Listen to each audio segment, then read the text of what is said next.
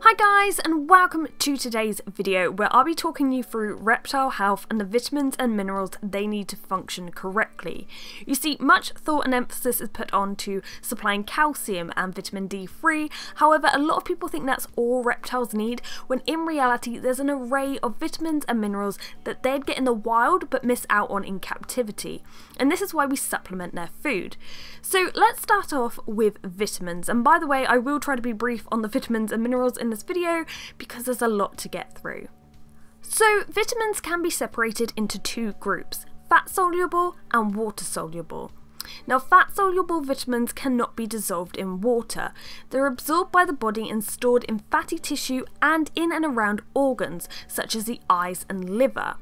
This means the body can store and then release them as needed for future use.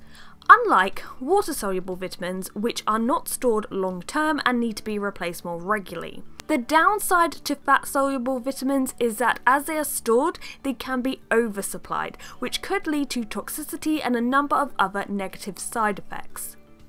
So what are the fat-soluble vitamins and what do they do?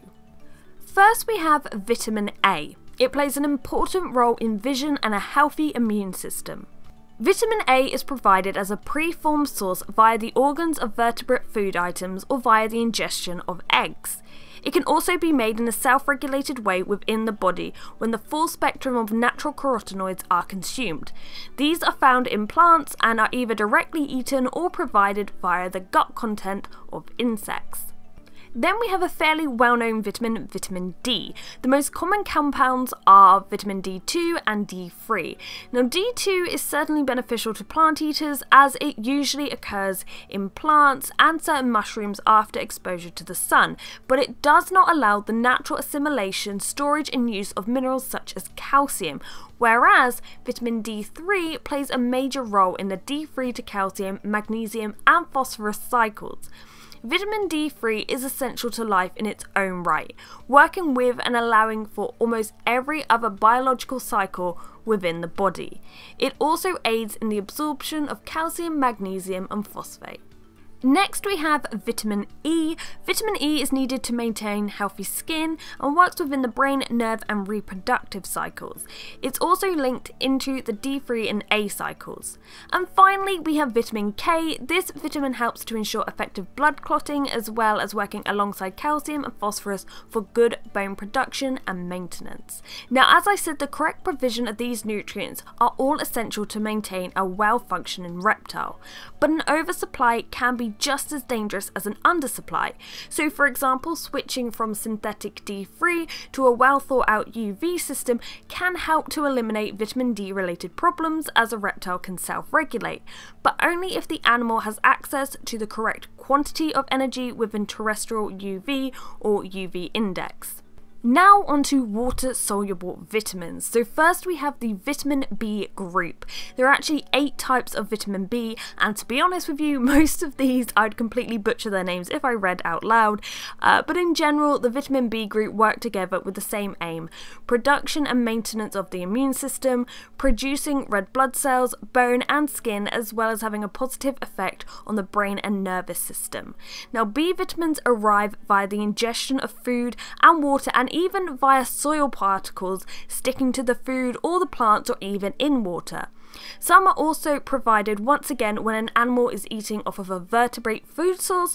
For example, it's well documented that leopard geckos will eat other small reptiles, even their own hatchlings in the wild, nest fallen birds and other small mammals. And finally, we have vitamin C. Now, interestingly, unlike us humans, reptiles can make their own vitamin C within their body, just outside of the kidneys. This should mean additional supplementing is not needed. However, in times of serious stress, disease, or the introduction of certain medicines, a dose of vitamin C may be required. So now onto minerals. Like the vitamins, I will try to be brief on their description as there's a lot to get through, but I would encourage you to do further research on each if you are interested. So first we have calcium. Now calcium is literally one of the building blocks of life. It is the 5th most common element on Earth. Once again, it works in a calcium, magnesium, phosphorus D3 cycle, where as well as bone health, it also helps with blood flow, muscle contraction, nerve, brain, cardiac health, and blood clotting. Next we have copper. Copper works with zinc to ensure good thyroid function. It also works with and allows hemoglobin to carry oxygen around the body, and it's essential for bone growth and the growth and replacement of collagens. Iodine is next. It is also essential to good thyroid health, and an undersupply of this can cause symptoms such as lethargy, swelling, poor bone health, and poor sexual reproduction. Then we have iron, which has many jobs such as production of hemoglobin and the building of bones and muscle tissue. Magnesium is the next mineral. Now this actually plays a very important role in the absorption of calcium as part of the D3 cycle, as it instructs calcium to be stored deep in the bones, where it is then further processed before being sent into the blood. So without magnesium, calcium can actually flow freely around the blood, clogging up veins and arteries, and or being stored in the wrong places such as deep tissues and around organs. Magnesium is also vital within nerve, digestive and reproductive health.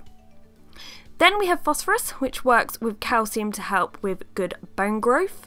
Potassium, which is essential for helping to build and maintain muscle health, blood and cellular health, and regulating the central nervous system. Then we have selenium. Selenium mainly works to protect cell membranes and aids with cellular structure, production and repair. Then there is sodium. Reptiles do not need tons of this. Like us humans, too much salt is not good, but it does help with maintaining blood viscosity and pressure, healthy muscle contractions, and maintaining blood flow to kidneys and liver. And finally, zinc. Now, a lack of zinc can cause shedding problems, fatigue, and poor bone growth. Zinc aids in the correct assimilation and use of vitamin A. So there we have it, all the vitamins and minerals that our reptiles need. Now, I won't go into supplementing today because that's a whole nother video, but what I will say is since switching to using a UV light and these particular non-toxic natural supplements, honestly, this is not sponsored, supplementing my geckos have never been easier and less risky, because obviously when you're dealing with synthetics and a lack of clear dosage per species, per weight group for example, it is more risky. If you ask a lot of these companies, they don't really know what the right dosage is. For example, I could dust 10 crickets in some supplements, give them to my gecko, but also give them to a bearded dragon. It's the same dosage, but completely different animals. So as you can see, there is a risk there, but no doubt they do work to an extent. But if you've been following my channel for a while now, you know I am striving to give my captive reptiles as much as a wild-like life in terms of supplementing and substrate and UV and heat and so on. So that's where I'm striving, and that's where things are going here. It's totally fine to use synthetics still. I use them for many years, but this is just where I'm going, so that's why I mention this stuff a lot.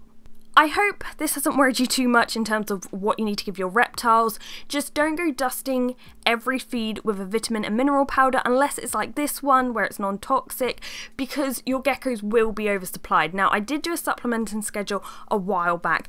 This was more of a guide, sort of like what I always did. I kept repeating myself to everyone about, well, when my geckos were younger, this was what I did. So then I was like, okay, wait, I need to just write this down for people as just sort of an idea, a guide of what to use and when to use it.